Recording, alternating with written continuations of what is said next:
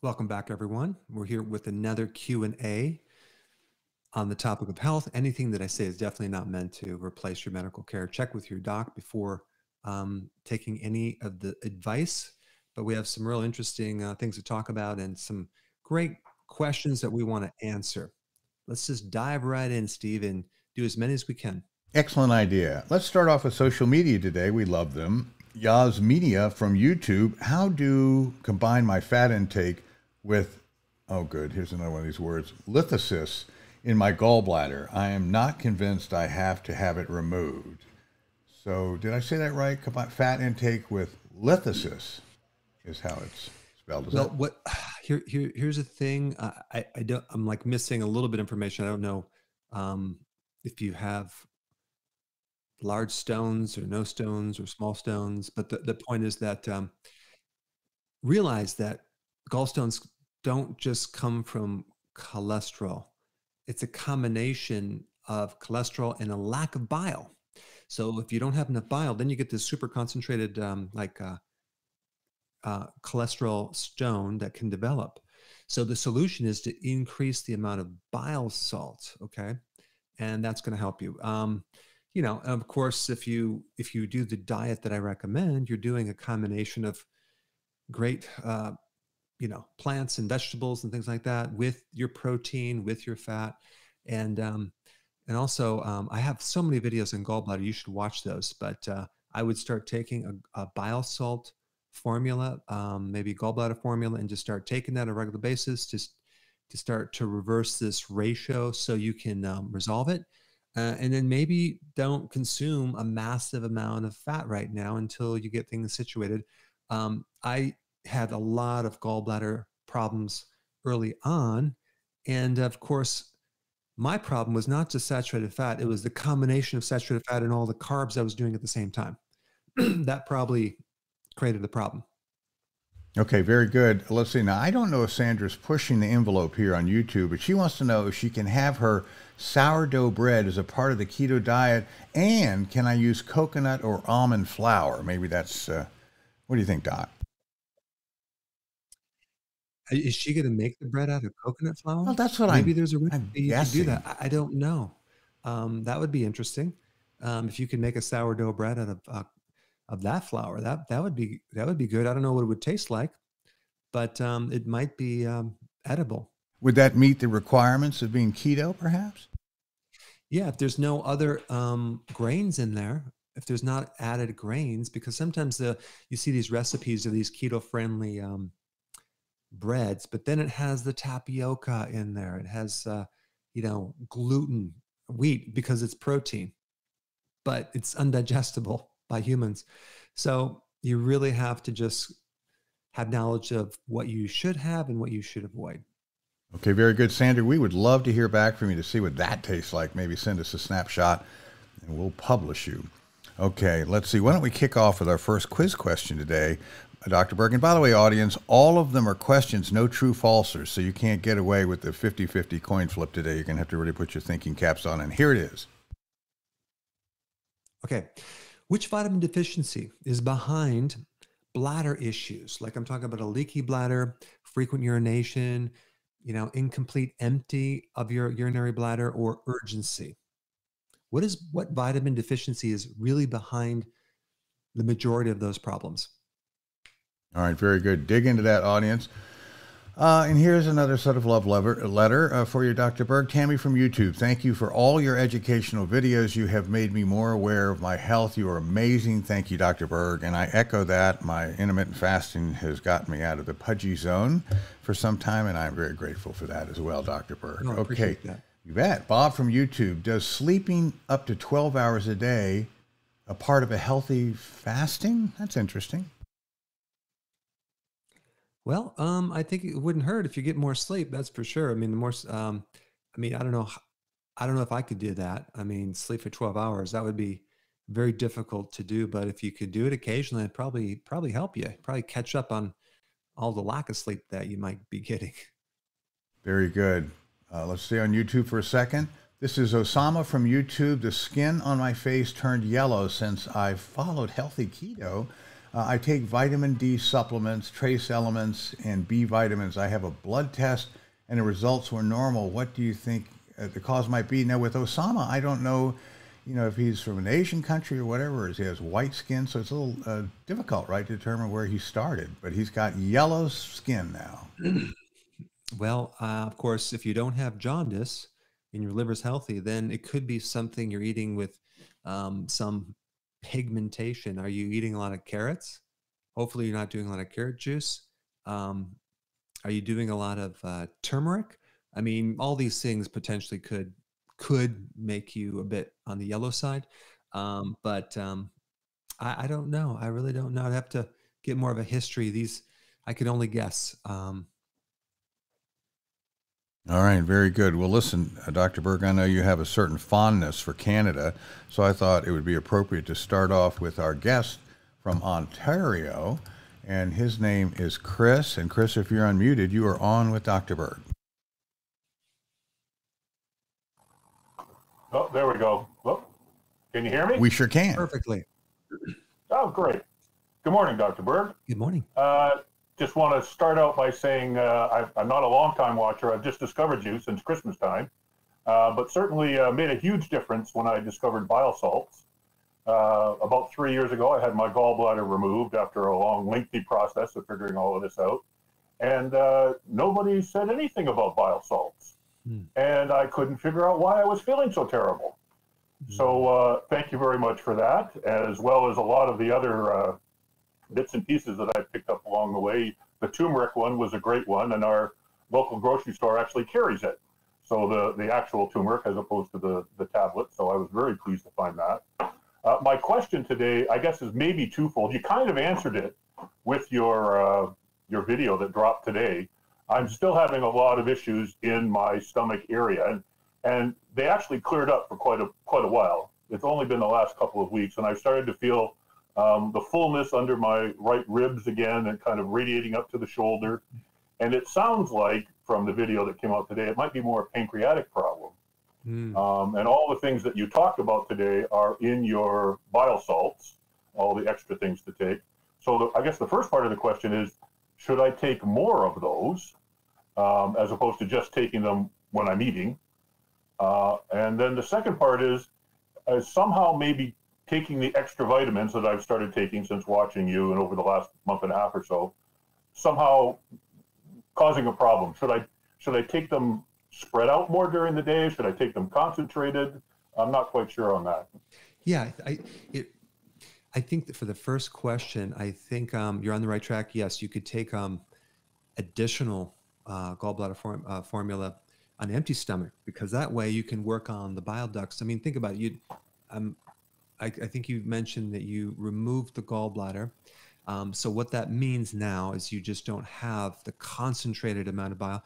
You have bile coming trickling down there, but it's just not in the right amounts or concentration. So you're always going to have like a little weakness there, which means that you could still have a bit of sludge within the tubing, the pipes from your liver to not just the gallbladder, where the gallbladder used to be, like to the small intestine, but also wraps around to a point where the pancreas connects, and that could be a little backed up and create a little pancreatic problem, and maybe even a deficiency of those pancreatic enzymes. So I think that's probably sounds like the weakness that you just have to keep working on, and that takes some time. You might benefit from definitely betaine hydrochloride, because that'll actually really help at the stomach level, and maybe some enzymes too. But I wouldn't jump to too many things at once. I would try one thing at a time. One thing that might be also beneficial if you have a fatty liver would be to add some choline to your diet, because that can act like an additional support to keep that liver really, cleaned out, and so stuff can actually start coming out. And then also, don't forget the basic eating plan. Make sure that you're applying some of the basic healthy keto that I recommend. Just that way, you'll have a nice combination of foods that won't create problems in the future. Because we want to look at the original reason why you had a gallbladder problem in the first place, right? And we want to correct that.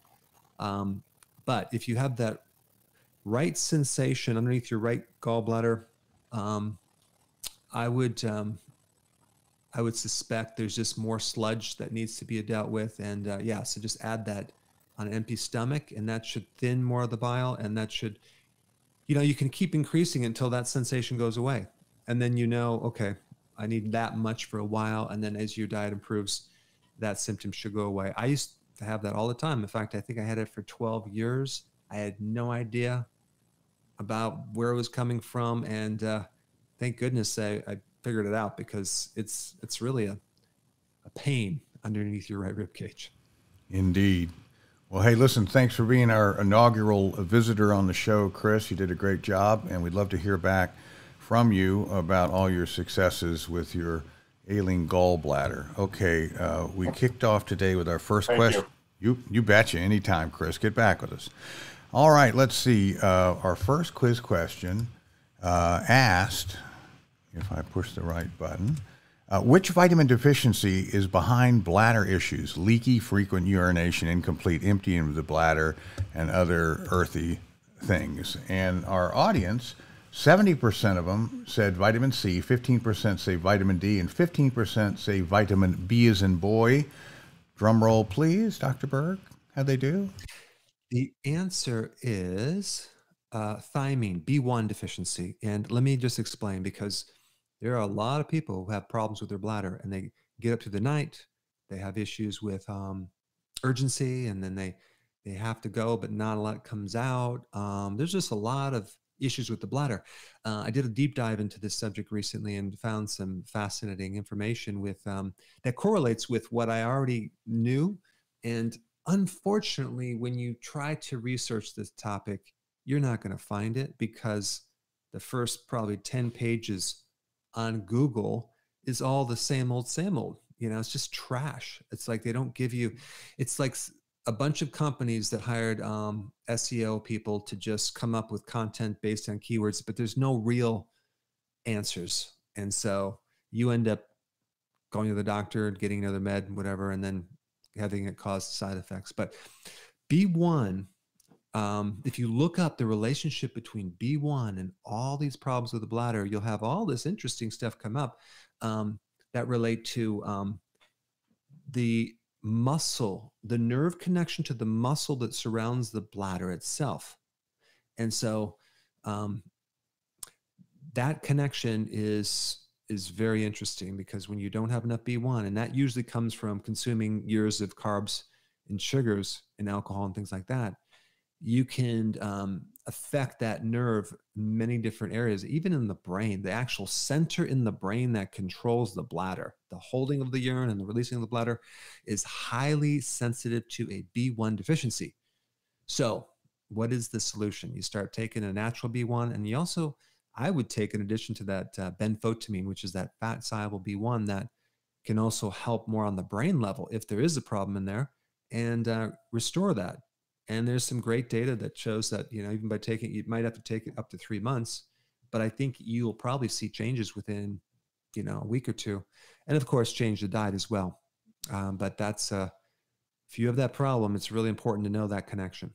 All right, very good. Well, later in the show, we're going to hear from Margar, who is a transplant from Russia. So as we talk about who's watching, I'm going to go ahead and credit her with chiming in on behalf of Russia. And in addition to that, we'd like to say hello to those in UK, Canada, Mexico, Switzerland, Jordan, Sweden, Ethiopia, Poland, Norway, Chile, Oman, Algeria, the Netherlands, Japan, United Arab Emirates, France, Italy, Taiwan, India, Nepal, Argentina, Serbia, Iran, Belgium, Colombia, Ireland, Greece, Pakistan, Bermuda, Cuba, Scotland, Eritrea, Kuwait, Yemen, Israel, the Dominican Republic, Turkey, New Zealand, Australia, Sri Lanka, Trinidad and Tobago, the Virgin Islands, Malta, I don't think we've heard from them for a while, Peru, Finland, Jamaica, Lithuania, Syria, Nigeria, South Africa, Germany, Aruba, great place, Portugal, the Philippines, Egypt, Qatar, Chechnya, or Czechia,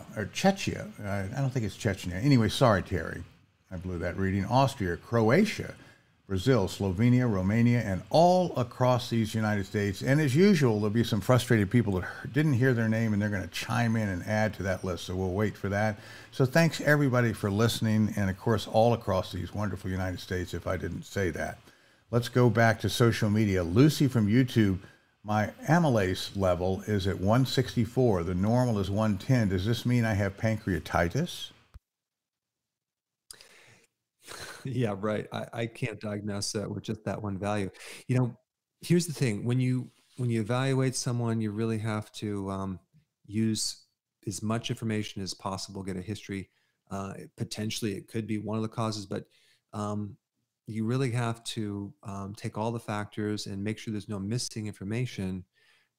Like probably recently, Steve, I don't know if you've heard in the news; it's all over the news that erythritol has now been found linked to heart attacks and strokes. Have you heard about that?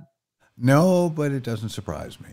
It'll be back to salt So next week or something. if anyone is interested in me talking about that, let me know and we will talk about that. But, you know, in the keto community, you know, people are saying, oh my gosh, wow, I've been eating that for a while. I hope I don't drop dead of a heart attack. Well, this is a perfect example of just missing information when you evaluate, and probably on purpose to make something sound really bad. But in reality, when you have all the information, it's like, it's ridiculous. But yeah, I really don't know about your pancreatitis, but if you have it or not, but there's many causes. And I think probably the most common cause with a problem with your enzymes, especially the pancreas, would be some problem in the ducts that are causing pressure or inflammation or a backup. And what I would do if I were you, as a really inexpensive way to potentially solve it, is I would start taking TUDCA, which is it's a type of bile salt that will definitely open up those ducts. And if you feel better within a couple of days, then we know it's a problem with the sludge. This bile sludge is probably, I mean, it's just a super common problem that most people have never even heard of. So it can create a lot of nausea and bloating, and especially problems related to the gallbladder and the pancreas. So I have videos on it, and so it's valuable to know that if you have any of those symptoms. All right, very good. Well, be forewarned, audience. No erythritol, back to 2 or 3 cups of sugar per day with the food pyramid, with all the carbs and so on. So you'll feel a lot better once you get that back underway. Okay, now here we go with our second question. Once again, no true false today. There it is, Doc. Okay, the best way to deal with the vitamin D side effects, like some people get fatigue, insomnia, headache, constipation, even diarrhea when they take vitamin D. Okay, so what's the best way to deal with that? Is it not to take the vitamin D, or what else could you do to solve that problem? Okay, here we have a very popular question we hear a lot. V from Facebook, I'm new to keto. How do I eliminate my craving for sweets? I mean, it's the easiest thing in the world. You just basically reduce your dietary consumption of sweets to get rid of your craving to sweets. You can't get rid of it by continuing to eat sweets. So you reduce your sweets, and then your body has no choice but to start burning your own fat. And that transition takes 3 days. And if you want to speed it up even more, then you practice intermittent fasting. You don't eat as frequent, maybe 2 meals a day. Now, is it going to be hard to do initially? Well, not if you add more fat to the diet to be more satisfied. But within 3 days, all of a sudden you've adapted, your cravings are gone. And now you're not hungry anymore. It's really fascinating. You have to try it to believe it. And once you do it, you'll be, well, wow, that was amazing. I didn't know that would work like that, but it does. And now you're burning fat. It's a different fuel source, and you're going to feel much, much better. V, we are all rooting for you. Go, girl, I assume, and get back with us and let us know about how you don't give a darn about sweets anymore. Okay, let's see. Denise from Facebook. I take Pure Therapeutic fermented ketones. Never heard of that. And now off all meds. That's great. Lost body fat and better whole health all around. Down 106 pounds. Wow, that's the bell for 3 bell rings for that. Why aren't more people not using this magic? So she got over the sweet cravings, it sounds like. Wow. There's 2 ways to get ketones. Well, there's more ways than 2, but you can cut down your carbs to get your body to make more ketones, and then you can actually also not eat, and then your body will actually turn your own fat into ketones. So it has the ability to change your dietary fat into ketones, as well as your own body fat into ketones, and basically just need to do 2 things: is cut down carbs and don't eat so often, and cut out those snacks. Steve, is anyone, as you see on social media, is anyone interested in knowing more about this erythritol heart problem connection, or are they not really commenting about it? Well, that's a question for Terry, because he wonderfully sort of, gauges which messages to send me. So Terry, the word out to you. Any action on erythritol?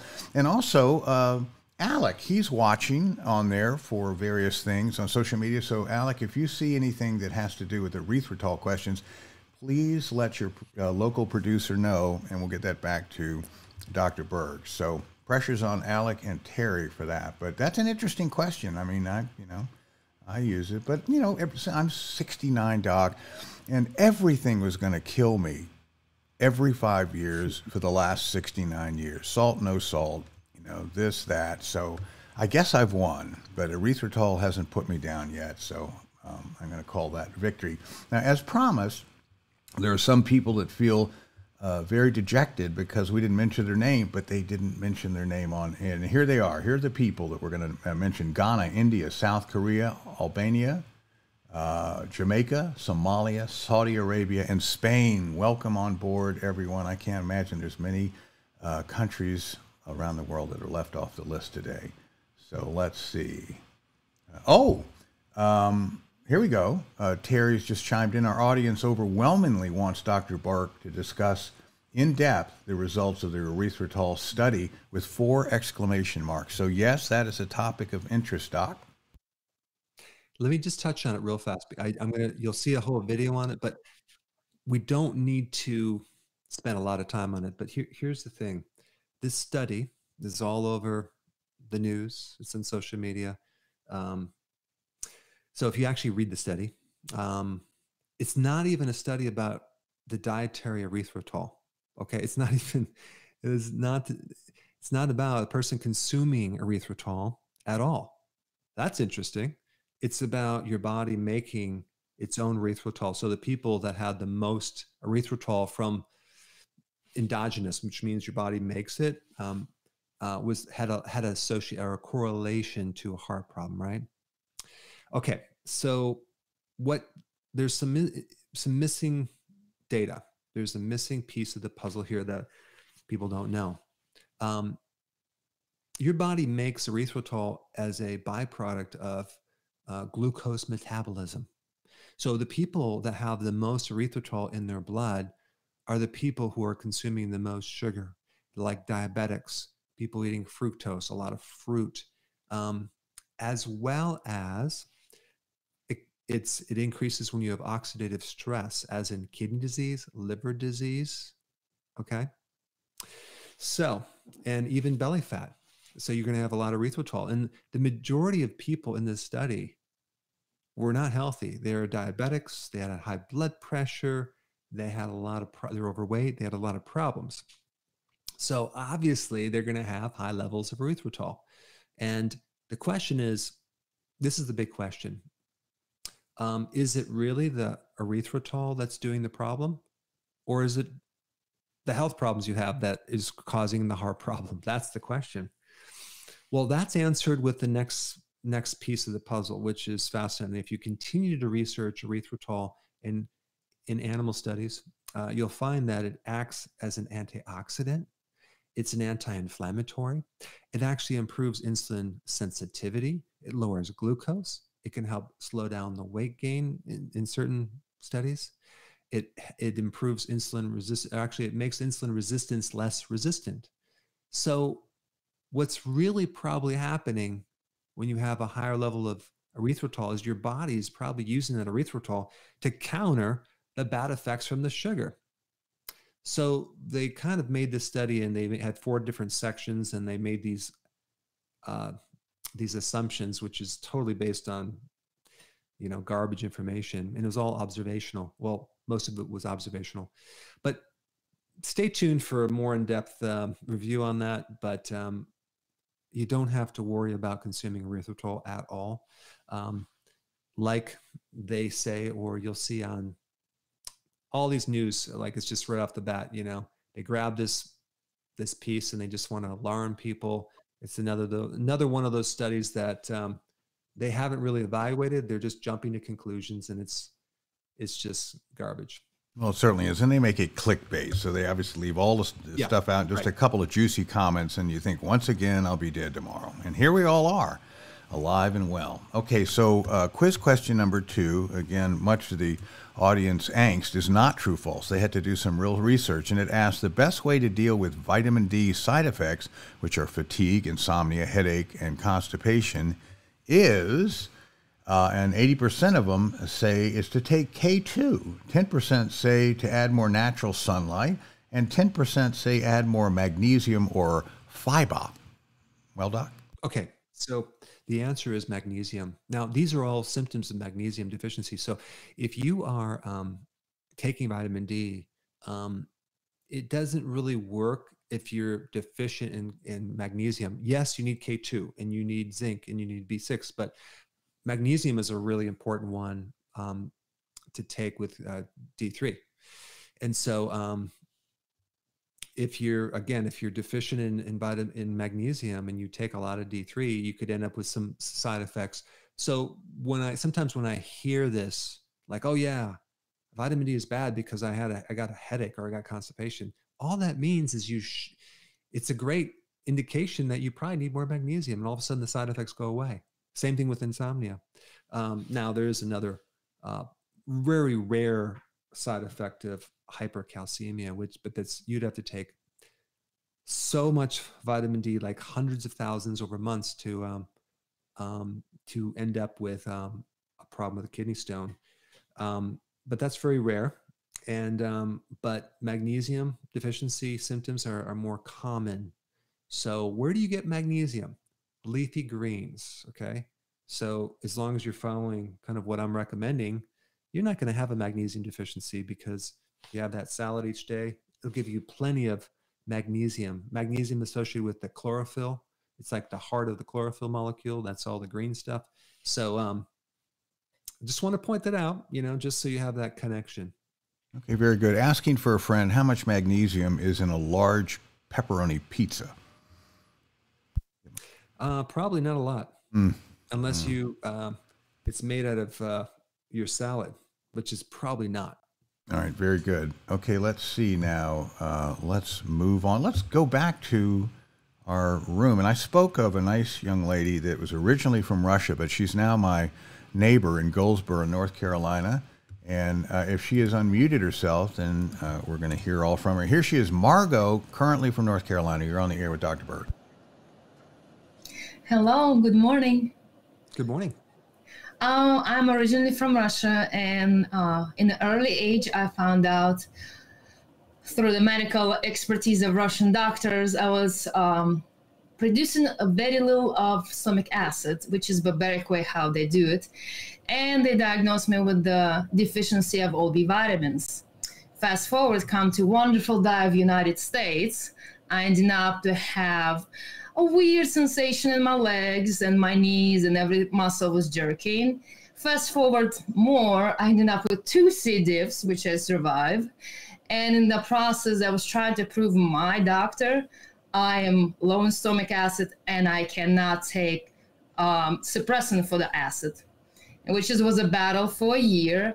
And now I'm trying to figure out with that low stomach acid, which is in Russia, they told me I'm genetically pre-exposed, or it's a genetic in me, because production was there, but it's very small amount. They actually suck it out of me. barbaric way, I'm sorry. And now my OBGYN saying my iron is very low and saturation in my blood is very low, and she prescribed me a supplement. But I know already supplement will only absorb if I have enough acid. Mm-hmm. So vicious cycles. You do one thing and they tell you to do another thing, and then you try to figure out what is actually right for me. So I didn't have to make it my own way. I changed my diet. I am now on fasting, same with my husband, which is he lost 62 pounds. And he's on a ketogenic diet. We eat salad, and I break my fast with caviar on empty stomach with the bromelain to kind of speed up the digestion. And sometimes I eat some nuts like walnuts and salmon. So I'm trying to see what else can I put there to bring my B vitamin up, bring my acid up, and absorption of iron. So did you say that you can't consume betaine hydrochloride? I actually do. I actually take it with my meal. Yeah. Okay. Yeah. I think you probably just need a lot more than the average person, and that probably will help you.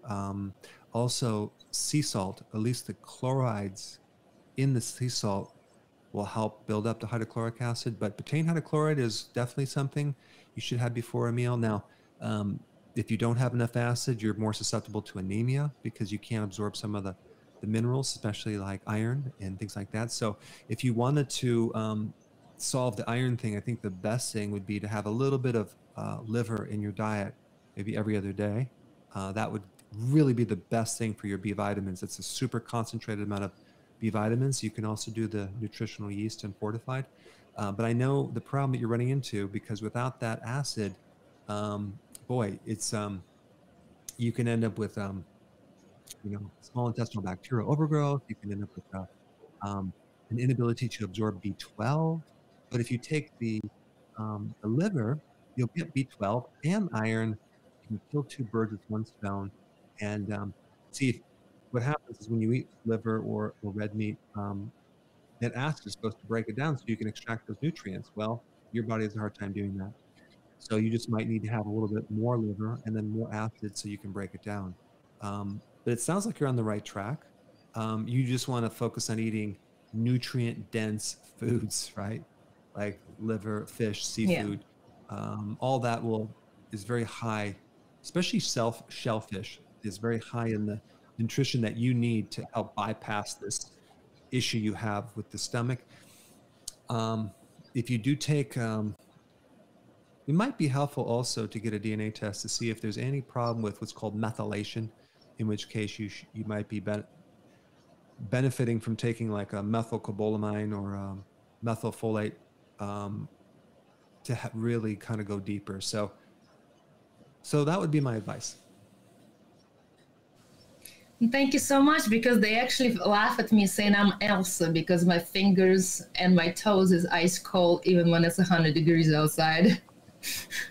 Wow, that could probably solve your problem, because that's you'll get more blood flow. I bet you anything if you did I did a DNA test, it would show up like you have a problem methylating, and again, it's a simple solution. You take a supplement with methylcobalamin, methylfolate with B6 and some of the other cofactors, and I think that could really help you in a big way. That's great. Well, Margot, thank you so much for. Did you have another question? Go ahead. I wanted to say I do take your yeast B vitamin, and my husband is taking it with me. So we felt much big improvements right away, because I actually take a bigger dose than it was recommended, just because I know I'm deficient in it, and it was a dramatic change for sure. Well, that's interesting, because that has in there the folate, and it has the methyl B12 too. So that's probably why you feel better. And it's good that you didn't take another version that's fortified, because you probably would feel worse if you had the synthetic or the folic acid. You don't want that. You want the folate.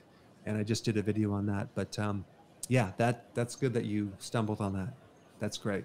Well, Thank you. that's terrific. Well, I tell you what, Margot, I would rather lapse into coma than eat beef liver or any kind of liver, but you have a stronger constitution to me. I can tell that just by looking at you. So go ahead and eat some liver and get back with us and let us know how well that worked out for you. Why don't we go on to the next question, Dr. Berg? And here it is. All right.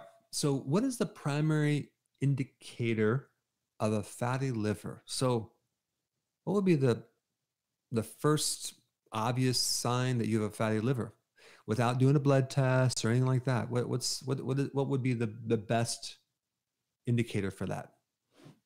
Very good. By the way, back to that question we answered before, a lot of people said K2. Can you remind us again of how K2 interacts with vitamin D and what the relationship is there? Vitamin K2 is the partner of vitamin D3. Vitamin D3 helps increase the calcium absorption by 20 times in the small intestine. And so you end up with higher amounts of calcium in the blood. But then vitamin K2 directs that calcium where to go, to push it in the bones. And if you're deficient in K2, where a lot of people are deficient, then the calcium can build up in the arteries and inside the walls of the arteries, causing stiffness of the arteries and high blood pressure. So this is why when people take K2 with D3, a lot of times their blood pressure is better. That's just the tip of the iceberg. There's many other things that K2 does. And one of the problems, people get confused between K1 and K2 if they're on warfarin, which is a blood thinner to prevent clots. They don't realize that that blocks K1, but it also blocks the enzyme that K2 acts on. So this is why one of the side effects from warfarin is vascular calcification, especially if you're taking a lot of calcium. And so, I mean, here you're trying to thin the blood and prevent a heart attack by avoiding this clotting, but then you end up with a calcium problem. So, you really, if someone is on warfarin, I would definitely check with the doctor to see if there's another type of medication that won't involve the K vitamins. Okay, so that's just a tip. Okay, very good. Let's go back to the green room. We're going to go through these, and we have Ken, and he's also from North Carolina. And Ken, if you've unmuted yourself, you are on with Dr. Berg. Oh, I see a mute. Oh, there we go. Okay. Can you hear me? Perfectly. Excellent. The question I have is, a year ago, I did a calcium scan and my number was 138. And recently I did a second calcium scan and my number was 173, which surprised me. For a couple of years, I've been taking 30,000 international units of vitamin D daily. And certainly for at least a year, I've been taking about 300 milligrams of K2 daily. So the question is, I guess the bottom line is, what's causing my increase in calcium plaque? If you have any speculation. But the other question is am I taking too much vitamin D3 or something else? I'm doing real good with keto, not completely as good as you, but I'm getting close to a really good keto diet and regimen. Okay. Yeah, there's a couple things I would mention about that. Realize that that score is not terrible. I mean, like, if it was 1,000, I would be concerned, but you're just talking, it's under 200. So, I mean, this is somewhat a mild issue, but still, I understand we want it going down the opposite direction. So that being said, I'm glad you're taking the K2. I would check two things. I would check your blood to see what your blood levels are. And then I would also get a DNA test, and I would look at any genetic weakness that you have that could relate to this problem. And then that might actually tell you a lot. It's kind of like one of those predictive information, especially what relates to heart. And there's several different angles with that. The other reason for calcium buildup is the parathyroid gland. And so that's another thing on my radar, the parathyroid gland. But here's the thing with the parathyroid. When you're low in vitamin D3, your parathyroid then kind of can go into the bone and start taking calcium from that and building up in the arteries. But I don't think that's your situation. But there also could be, a problem with the parathyroid that can be producing too much calcium. That's one factor.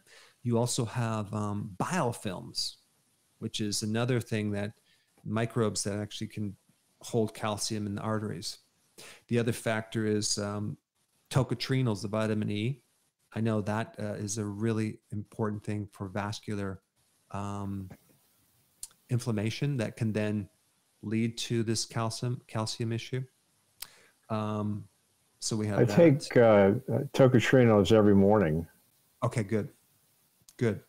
And then the other thing that you may benefit from is maybe a chelator.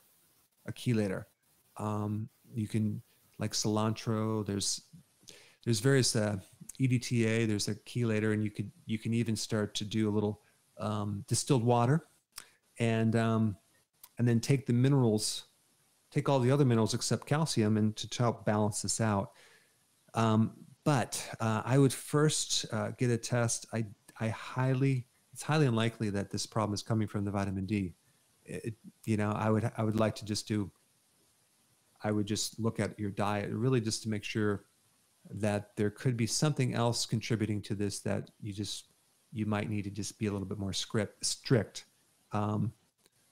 So, I mean, it's probably not the complete answer, but I think that's as much as I can give you right now based on the data I have. But I would definitely get a DNA test, because that can actually show you some hidden things that you're not even aware of. Great. Well, Ken, thanks so much for coming on with us. We're fighting the clock a little bit, so we've got to move on. And we always, as always, would love to hear back from you and find out the great progress. Okay, we've got some answers for the third question, which asks, what is the primary indicator of a fatty liver? And let's see, Terry claims that 90% of our respondents say it's belly fat, 5% say puffy or yellow eyes, and 5% say insulin resistance. Who won?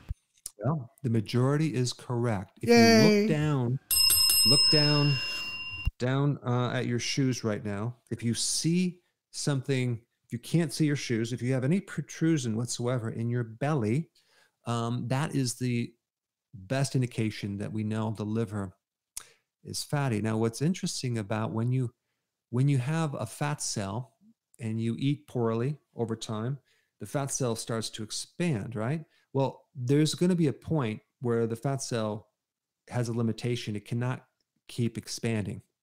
And what happens then is you start to get a problem with the fat cell. It loses blood supply. You start having dysfunctional fat cells. I mean, people are just so against fat, they don't realize it's actually a living cell. It's helping you. And then when that fat cell becomes damaged, that's when you start to have insulin resistance, okay? And that's when the fat cell can no longer be stored inside that cell. It gets stored outside the cell. That's called ectopic. And I'm talking about like amongst your muscle cells, around your organs, or around the liver, and it starts to build up in the liver. It's no longer in the fat cell. It's outside the fat cell. It's around your liver. And then now that insulin resistance starts picking up the pace, and it gets worse and worse and worse.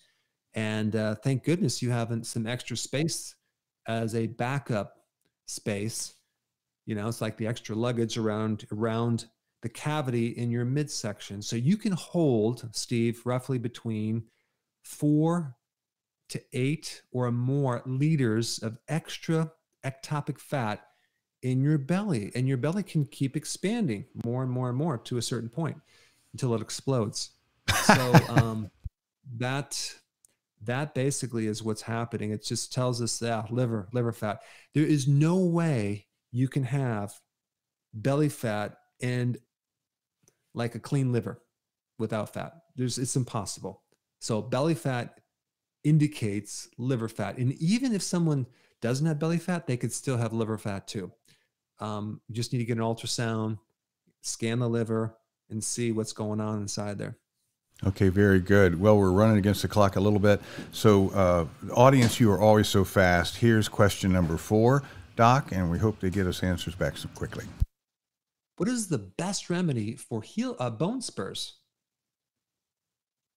Oh. And also osteophytes, those little spurs that you see in the joints and these calcium deposits. What would be the best remedy for that? Okay, very good. We've got a couple more in the green room. So, Gemma, because of our time, I'm going to ask you to give us one question and belt it out in 30 seconds. Go. Hi, Dr. Berg. I'm managing hydradenitis suppurativa, HS, and I've been taking metformin and spirolactone daily. I've been doing the clean keto for 6 months, along with intermittent fasting. I feel absolutely great. I've lost weight, and I just got all my blood results, and they're phenomenal. My question is, how do you suggest your thoughts on dealing with this skin issue?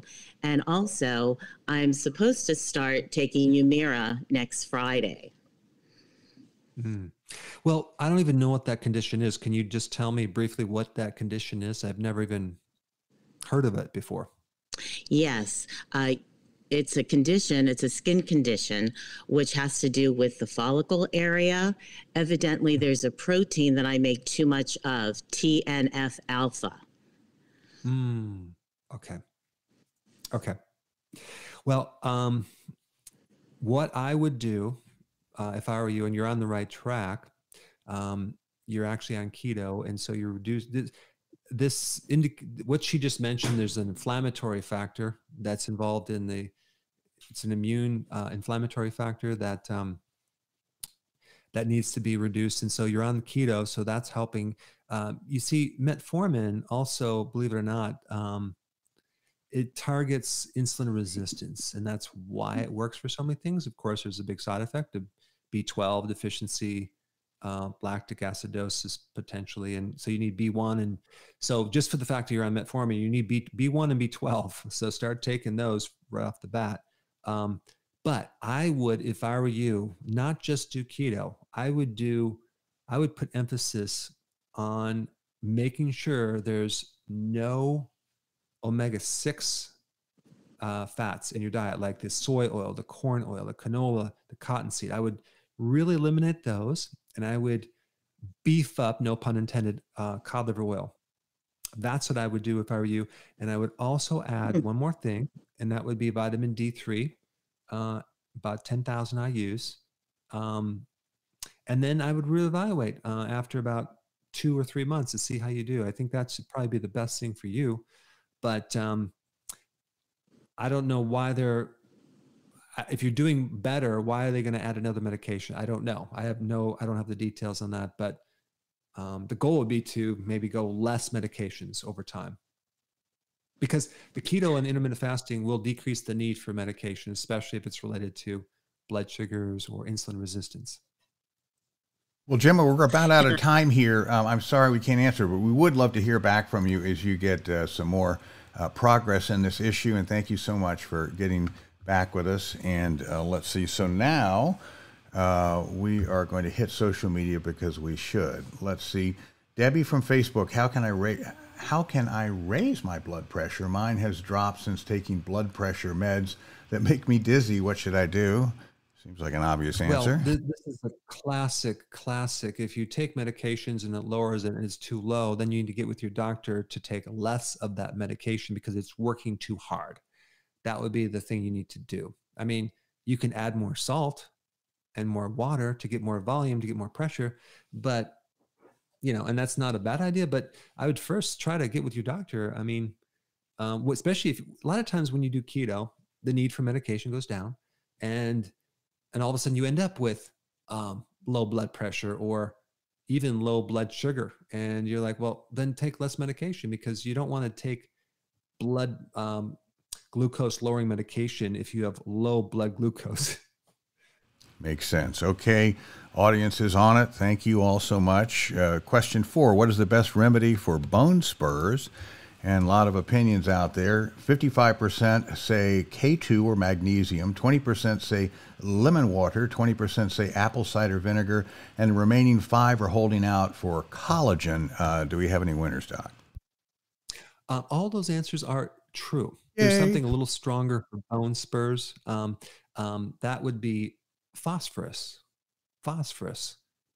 When you're deficient in phosphorus, you have a tendency to get these deposits. And when I was in practice, we used a standard process product called Food Liquid. It works good on bone spurs, so you might want to get that. I'm not affiliated with the company. I don't get any kickback, so you can just look it up. Standard process, Food Liquid.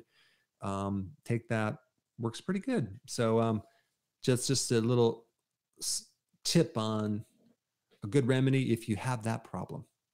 Okay, very good. That's great. By the way, Suri, we see you there, and we're going to get right to you, but we want to launch out our last question, and here it is, Doc.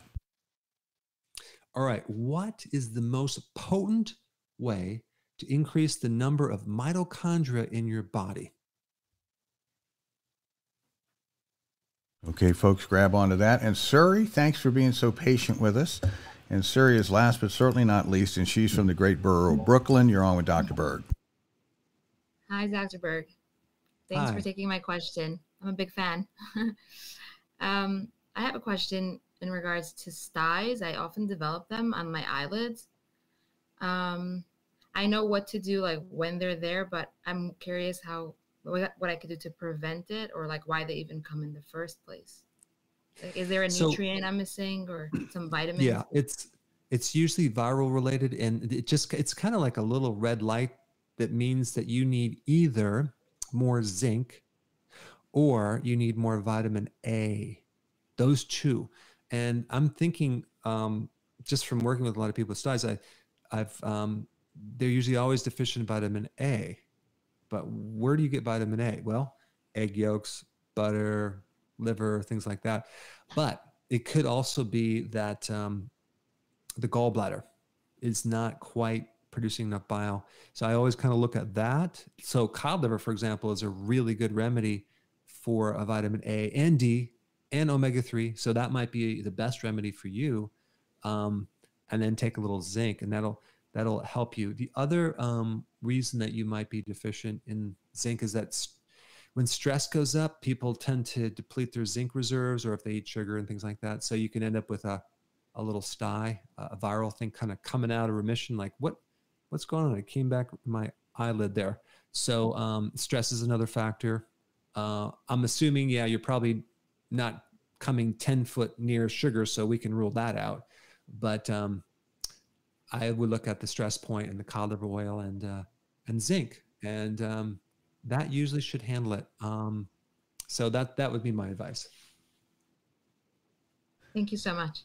That's great. Thanks so much, Suri. Thanks for hanging in there and being our last contestant, if you will. And thank you. Enjoy the spring up there in New York. Okay, let's see. We're going to wait for our answer for our final question. However, let's get back and pay homage to social media. Let's see. Daniel from Facebook. Should men avoid flaxseed oil because of the estrogen content? For the most part, I would say yes, unless there's some other indications. It does, there are other benefits to flaxseed, but typically I don't recommend men having much of it because it can potentially have an estrogenic effect. Not potently, but it can. And most people do have a problem with too much estrogen because of all the things that mimic estrogen in the environment. But there's a lot of people who have also a problem with deficiency, mainly women, with estrogen. And that could be especially right after pregnancy, especially menopausal. So I think I would not recommend that for men.